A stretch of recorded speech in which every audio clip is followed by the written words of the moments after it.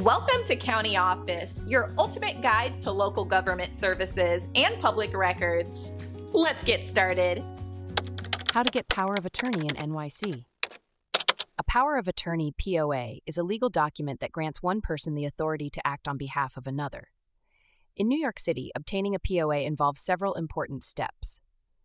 First, you need to decide the type of POA required. It can be a general power of attorney or a limited power of attorney. Each type offers different levels of authority. Next, you must choose a reliable agent. This person will make decisions on your behalf, so trustworthiness is crucial.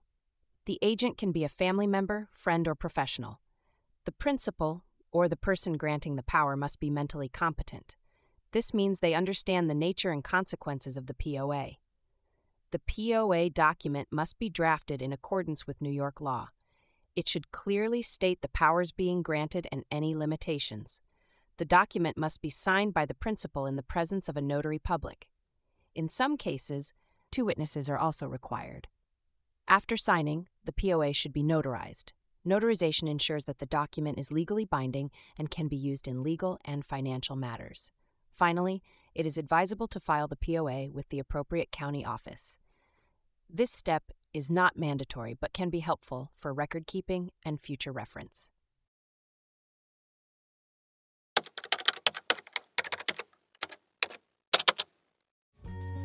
To learn more, check out these links, which you can click in the description below. And feel free to comment your questions. We're here to help.